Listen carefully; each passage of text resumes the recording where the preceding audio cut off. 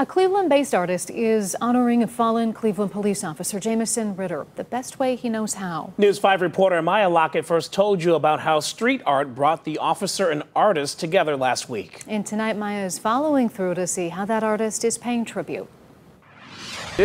Morris Grayson is a local artist who specializes in graffiti. A lot of people don't know what graffiti is. You can see his art legally painted on buildings around Cleveland. People think that it's just like gang related. A few months ago, a business on Euclid asked him to use his talent on a wall filled with other creative paintings. Once the artists were finished, they were stopped by police And thought we were doing it illegally. One of the officers was Jameson Ritter. When they once approached us and saw that we were actually doing a good thing, we end up becoming one with each other, and he wanted to know more about the whole culture. That conversation would be the beginning of a new friendship. They eventually came to an art show a few days later, and as I was leaving, they were coming, and I took them inside of the art show, showed them around. And Grayson said it sparked an idea. We came up with this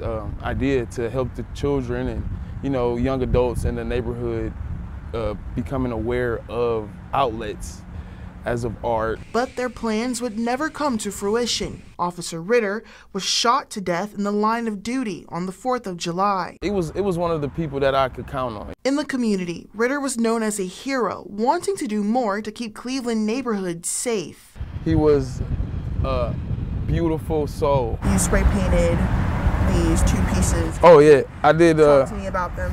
Yeah, I did this canvas. This is one of the canvases from the inside without the outside.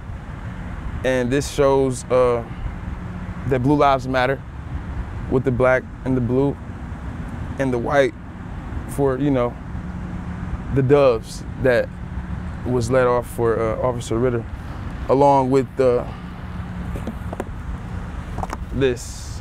Another local artist, Ron Moore, also painted a portrait of Ritter, sending it to his parents in New York. This guy, his entire life, has been serving people, making the world a better place. And that's one of the things that Grayson liked about Ritter, who also served in the Army National Guard, reminding Grayson of his own father, who served in the Army and passed away when Grayson was 18 years old. I could have asked him the questions I wanted to ask my dad, but no, I can't ask either one of them. Grayson says he still plans to work with Cleveland police and the city to provide an art-focused mentor program for kids to keep Ritter's ideas and name alive through art.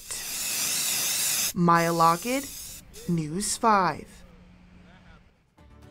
That's so great. We so often hear about officers building those bridges in their communities, and as we've heard from so many people, Officer Ritter lived that every day and worked so hard to build those connections, and there it is. Love to talk to people. Everyone say, love to have a conversation. As his partner said, in the district he was known as a cool dude, cool guy.